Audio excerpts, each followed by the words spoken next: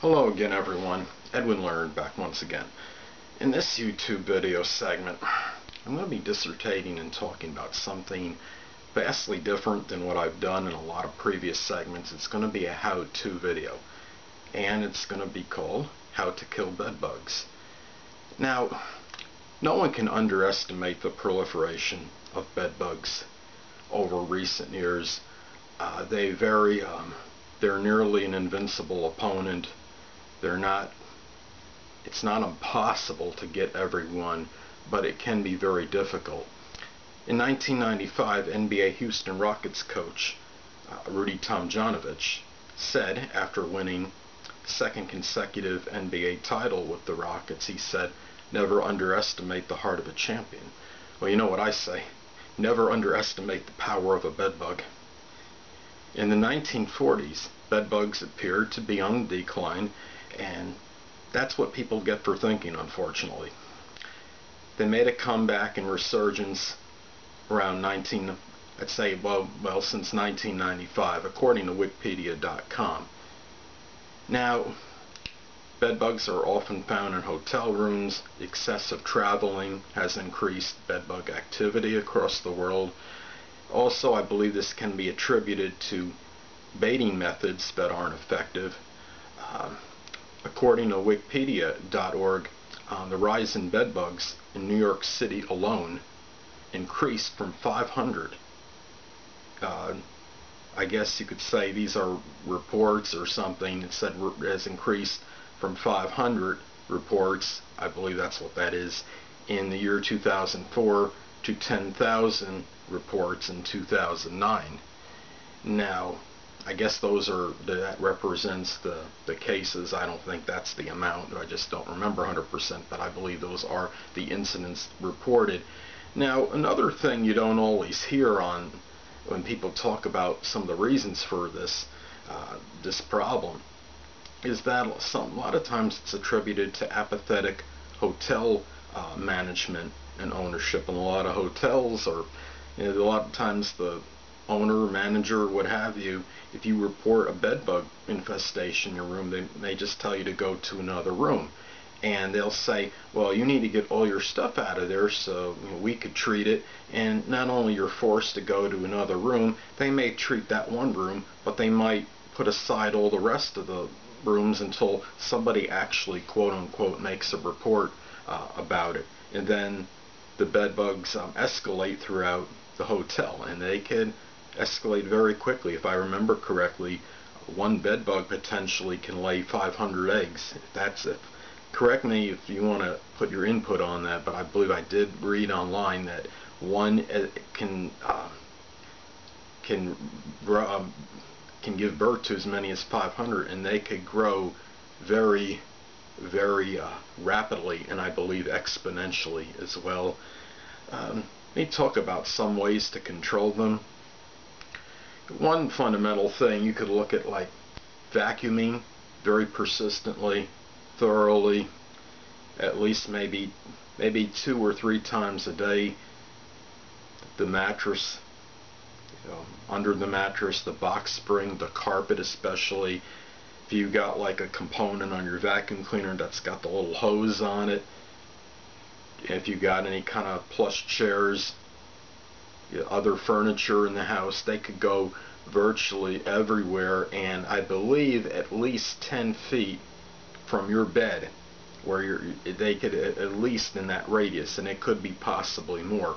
When I was staying at a hotel one time, this is a number of years ago, I mean, they were virtually everywhere. I had found them came out of the sleeves in my wall. They're little baby ones, little tiny minuscule kind of beige colored, and you don't even see any legs. It just looks like they're dots that are just moving, and you'd almost have to see the problem to believe it and actually experience it.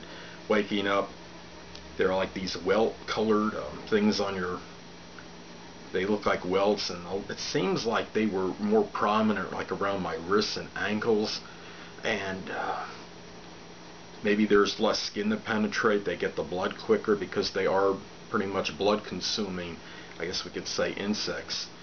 And obviously if you're vacuuming discard. If you got like a canister, discard whatever is in there immediately, put in a plastic bag and put in the trash, because obviously if you vacuum and you just leave the vacuum cleaner laying around indefinitely, they could come right out again and start running rampant all over the place and start laying their eggs, and then it defeated the purpose of vacuuming.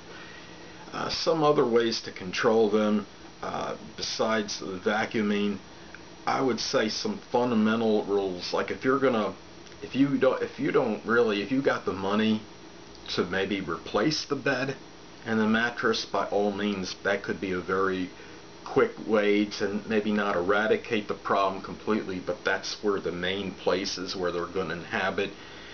You could wrap your mattress up, your bedding, in the plastic wrap, shrink wrap.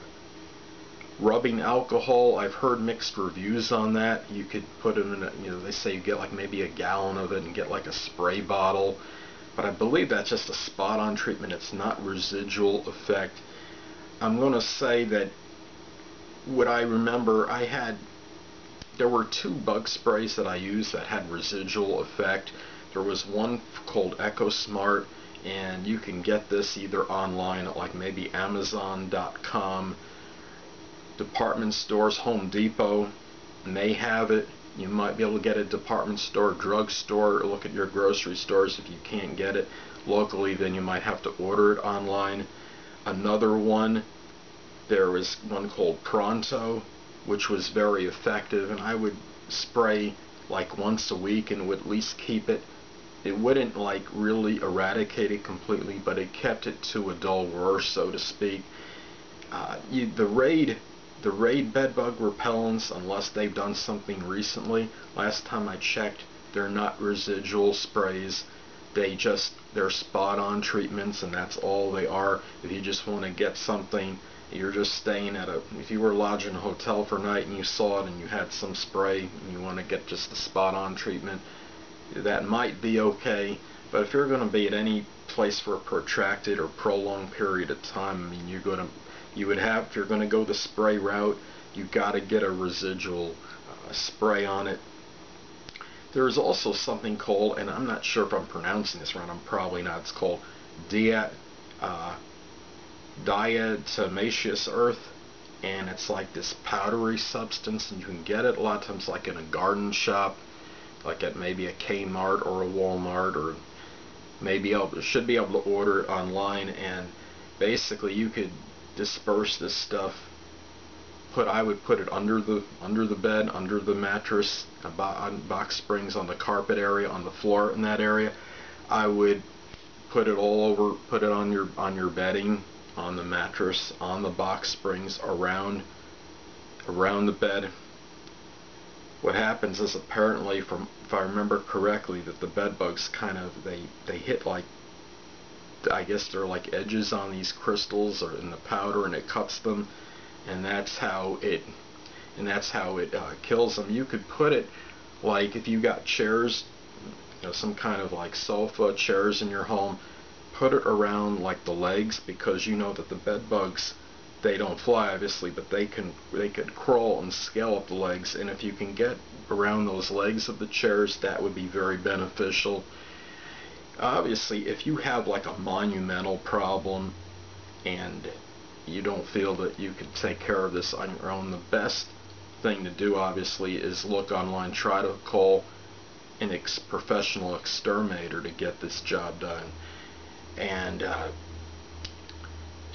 another thing, don't get like the Raid Max or other insect repellents thinking that it's going to be effective on the bed bugs, because it's not. The bed bugs are impervious to this, because I've tried using like the Raid Max or like the Raid ant roach spray, I'm sorry, and they just kept going. It didn't. They're like the Energizer Bunny. It didn't stop them. And I think those are things that you have to look at. The bed bugs situation has really escalated. According to it was a report that I had seen, it was on I believe it's pestworld.org, that out of the people surveyed, the major professional exterminators, 95% reported bedbug activity in 2010, 99% in 2011. 2012 was 99.6%, so that's virtually almost everybody. So to me, this is a problem that I really don't see dissipating anytime in the near future, and it's good to, if you go into a hotel and you're going to be lodging for any protracted period at one of these places, I would please check, one fundamental rule is check your bedding, check especially the bed area, and see if you see anything. Even in the daytime, if there's a major problem, the odds are you're going to at least see one or two. Lift your mattress up, tell the person at the hotel, the front desk, you really want to check that room good before you move into it, and that is including bed bugs. You might want to check online before lodging at a hotel and see the reports. A lot of times Google reviews will have reports that are critiquing the hotels, and people will talk about their experiences at them. You get some conception about the place before you actually go there. Because I had a major problem, and one hotel moved me out of a room and put me in another, and basically at the second time the problem wasn't much better, and I just wound up staying there because I didn't feel like moving, and I was just like, seemed like a perpetual problem that just didn't want to end. As I stated before, they were everywhere. I saw them in the bathroom, they were on the bed. I had a vacuum thoroughly. I was spraying once a week, and they got in my tote bag. I saw them one day. I had my wallet in my pocket, and they evidently were coming out of my wallet. I saw them on my pants. Thank God the problem for me is eradicated now, but I do feel for those people and empathize with those that have to go into these places and have to deal with this problem, because sometimes the hotel people, like I said before, are very apathetic, and they'll tell you maybe to go into another room, but they might not really take the effort to really take care of the whole place and be inspired to look at other rooms due to that problem in that one room. At least not until other people report problems in other rooms.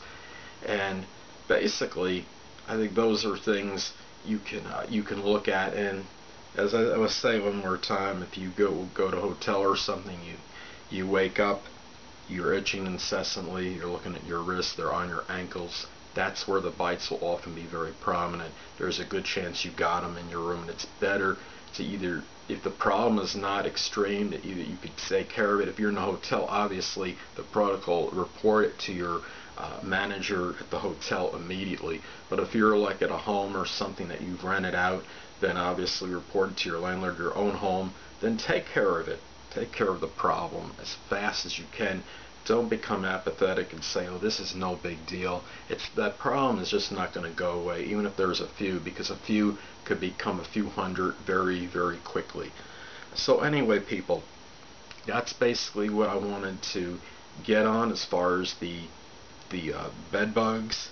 And just want to say that, one more thing, one fundamental rule before I sign off, is that it seems like the bed bugs activity seems to become stronger, not only at night, but say maybe between like 10 p.m. and 6 a.m. because they're known to be nocturnal. But another thing is, if you could keep the temperature in your room as low as you can, then that will help. It won't stop it completely, but it'll minimize the activity. In wintertime, I know that's hard to do. If you're at a hotel, if you're able to not have the heat on and go under the covers and have a shirt on, obviously maybe a couple sweatshirts, and if you can get under the covers, and you can survive for a while, because the heat will just bring them right up. I mean, there are treatments using heat treatments as well, and that's something, if you want to Google online, that could be fairly effective, I believe. But just remember that this is a nearly invincible opponent, and like Michael Jordan, in most cases, you can only hope to contain him, but you can't necessarily conquer it completely. It could be a very monumental task. Anyway, people, this is Edwin Learnard. Until next time, stay well.